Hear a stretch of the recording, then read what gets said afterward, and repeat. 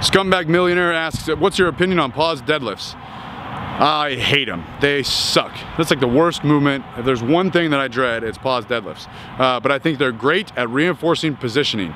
It is difficult to pause a heavy deadlift over out of position. You have to be over the midfoot, and it's gonna reinforce a good starting position. It's gonna force you to pull the slack out of the bar if you're pausing 1 or 2 inches off the ground, because if you tend to jerk on the barbell, you're just gonna jerk yourself out of position, and it's gonna be really difficult to pause that weight. So it reinforces good positioning if you're doing it correctly. One thing that I used to do, my biggest problem was trying to sit back too much and get a vertical torso to take some of the tension off my back. And this was the biggest problem with my deadlifts from the floor. Once I started pausing, my coach, Austin, was noticing that I would sit my hips back and just pull it into my shins because it was easier to pause in that position. So he would tell me over and over and over, stop sitting back, stop getting a vertical torso, leave your shoulders over the bar. And I think doing pause deadlifts really helped me understand how to deadlift. Albo Carr says, favorite barbells and why? I would say the Ohio Power Bar, but if I had to pick one barbell, it would probably be the B&R bar. You can get it on Rogue Fitness. It's pretty affordable, and the reason is it has center knurling, which I like for squats, but the center knurling is not nearly as aggressive or sharp as an Ohio Power Bar, so you can do power cleans with it without shredding your neck, or front squats without shredding your neck. Rez Billy says, my 12-year-old daughter plays competitive volleyball. Do you think she could benefit from basic strength training?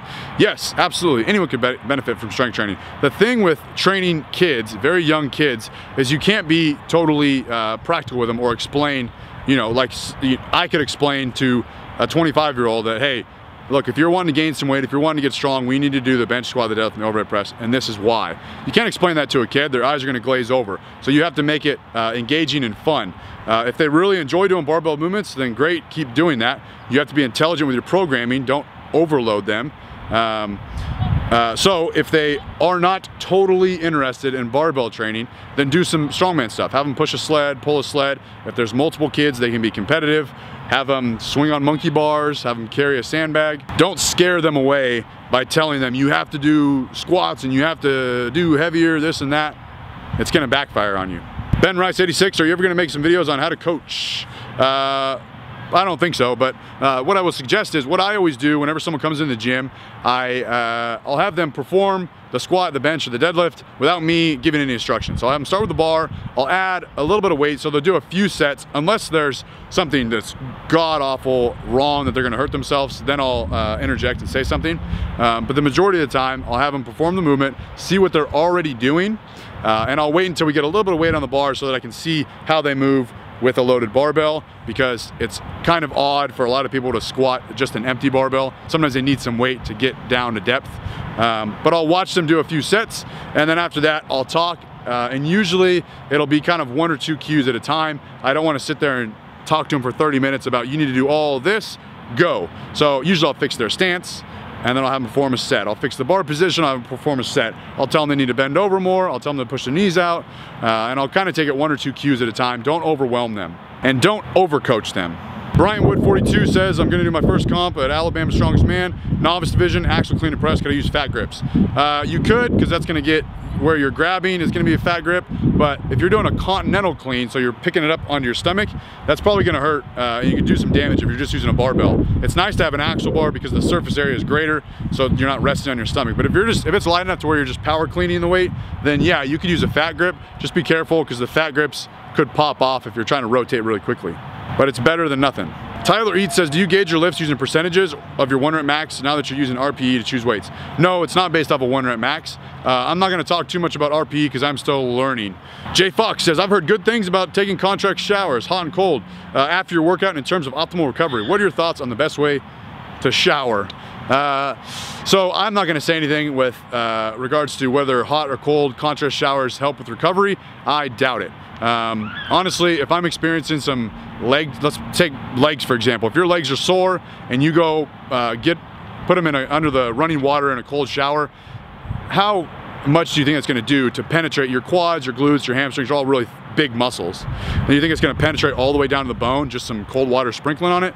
I doubt it. And even if it did, I don't know, personally, I can't speak from a scientific view because I don't have any studies, but I would say no. I will know that if my back is sore, usually hot or cold, running water on it just feels good. So if it makes you feel better, you could do that. But with all that, I do take a freezing cold shower every single morning, not to improve recovery, because it wakes me up and I like it.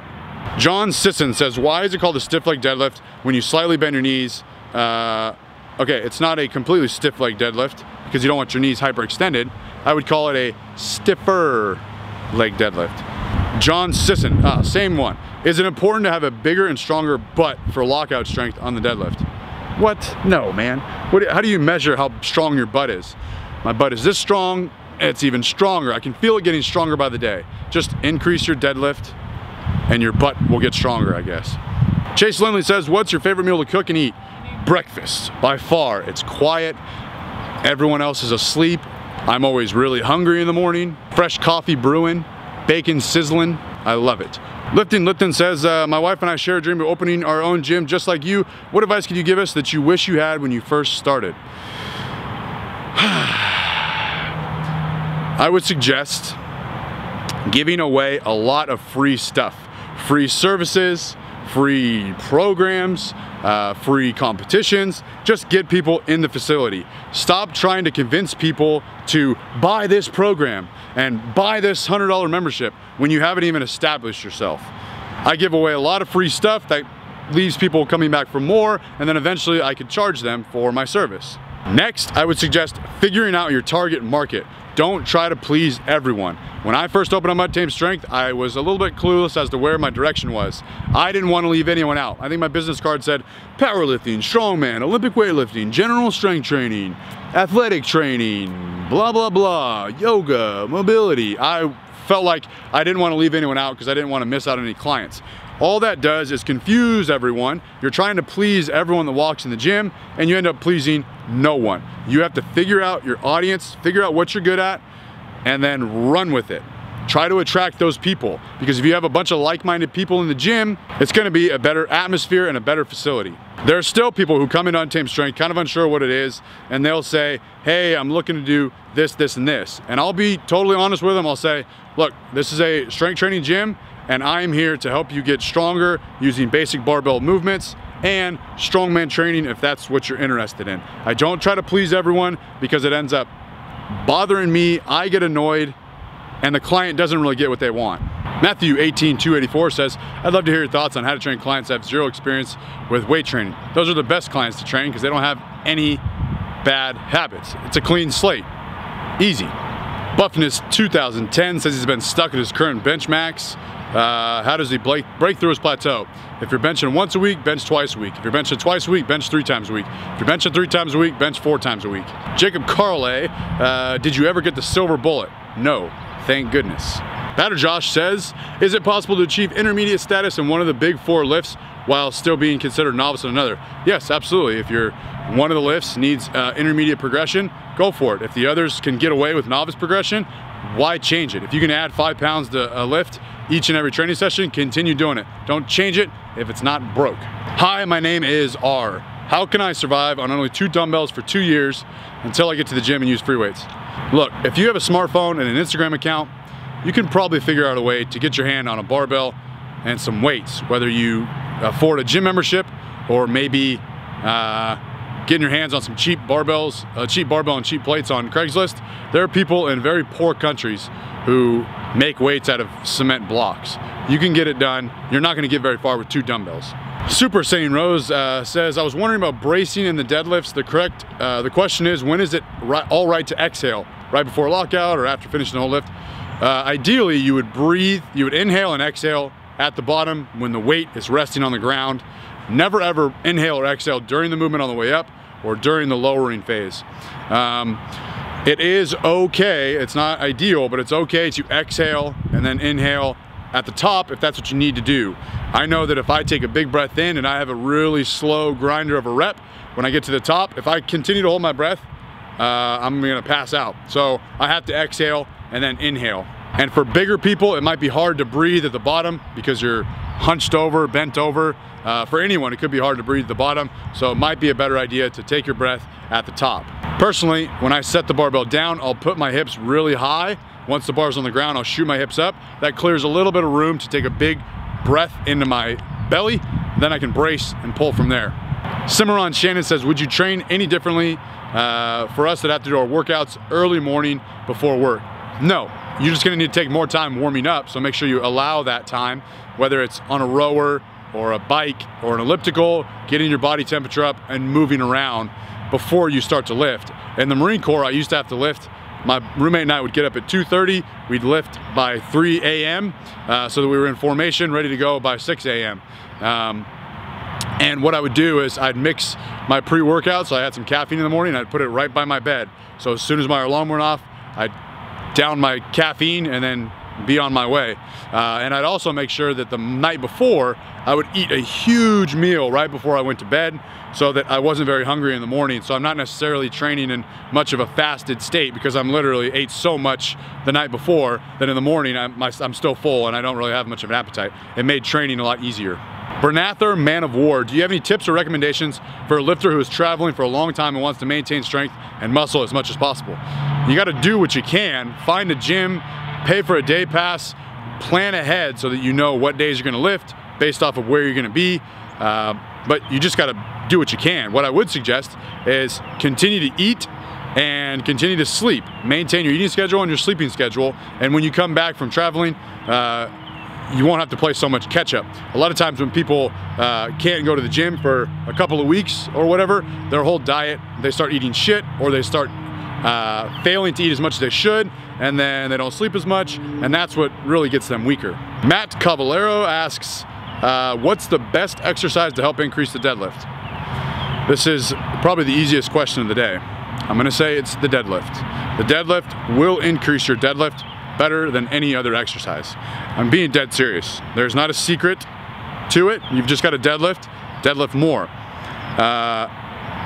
Past the deadlift, I would suggest deadlift variations. A block pull, pause deadlift, a deficit deadlift. There is no secret formula of rear delt cable flies that strengthen your rhomboids, none of that garbage.